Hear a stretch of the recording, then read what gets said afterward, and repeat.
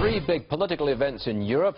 They could affect us here. Number one, Austria votes for a new president. Number two, Italy votes on constitutional reform. Number three, France's Prime Minister Hollande has already said he's not seeking a second term. I say Europe is on the verge of a breakup. Let's see what Nigel Farage thinks. He's the man who took the Brits out of the European Union. Nigel, I think you and I are probably in agreement that Europe, they're not looking good at this point. But my question is, how can Europe get back on track? How can they possibly come back to being a unified, dynamic, ongoing organisation?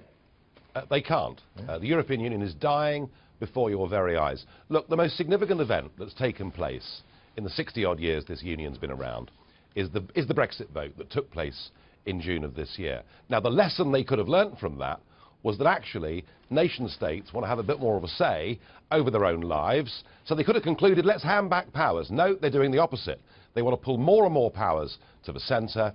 I think the Eurozone is what's really going to play out in this referendum on Sunday in Italy. I think the migrant crisis has enraged much of Europe. No, this thing does not work. Now, what you just said there is very important for our viewers, because this is a financial program. You said that if that vote in Italy, if they say no to constitutional reform, you're saying that the Eurozone, the euro currency, is in deep, deep trouble. And I think you're right. The euro goes down, the dollar goes up, and there's a big repercussions from that.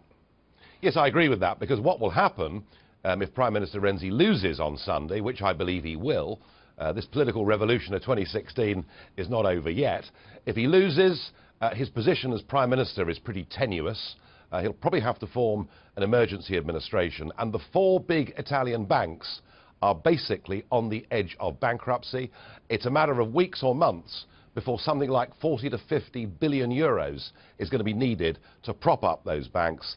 And I think that an Italian general election may come next year rather than the scheduled year after. And I think, do you know what? If the Italian people were asked today to vote whether to stay in the euro or to leave, I believe they'd vote to leave. It's fascinating, and it's all your fault, of course, Nigel. Of course. Right. Thank you. You're welcome. I'm going to put on the screen the five most popular boys' names in Britain this year. If you look at number 2, it is Mohammed. I have to ask you, Nigel, is this perhaps part of the reason why the Brits said we're out of Europe? Well, let me tell you what names are not popular anymore. Nigel is now, I think, the least popular boy's name in the country this year. In fact, out of 750,000 registrations last year, there were only 14 Nigels. Now, whether that's my fault or not, I'm not sure. Look, we have a very rapidly growing Muslim population in the United Kingdom. It's increased by 75% over the course of the last 10 years. The point is, virtually all young Muslim boys have Mohammed in their name. So I don't think we should be very surprised about this.